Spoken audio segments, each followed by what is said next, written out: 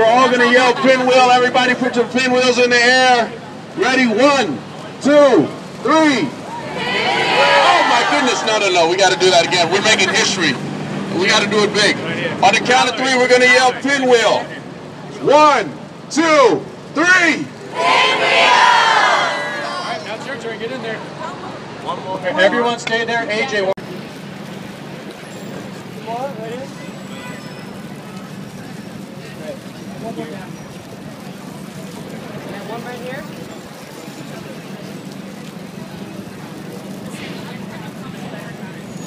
All right, ladies and gentlemen. America, home visitation sites in 41 states, all the territories, Puerto Rico, and Canada. That's impressive. Today, it continues to advocate for the existence of a national policy framework and strategy for children and families while promoting evidence-based practices that prevent abuse and neglect from ever occurring.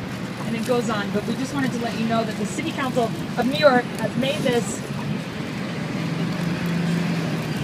in observance of, pinwheels for prevention. To the fact of a horrible thing happening to us, first of all, it should have never happened, and second of all, the trauma of child abuse can never be erased. There's a second reason for that. We're always talking about return on investment. We're talking about the economics of a country. We have to take a look at the fact that when a child is abused, there's a higher risk of that child having academic failure, that child having chronic health problems, that child having substance abuse problems, a greater risk